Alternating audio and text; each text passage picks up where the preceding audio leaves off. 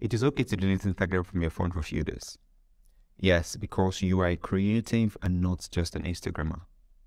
The reason why you are a creative is because you have an idea you want to share to the world that potentially might change the world or change people's perspective about a subject matter.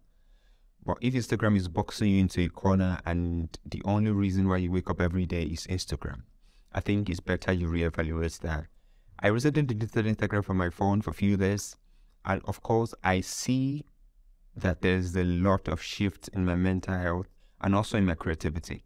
One of the reasons why you have creative block is because you're always trying to compare yourself with other people, and there's nothing you do that looks as good as what other people have done. And that is because you keep on feeding yourself with other people's content on Instagram or any other social media you are addicted to. For me, it is Instagram.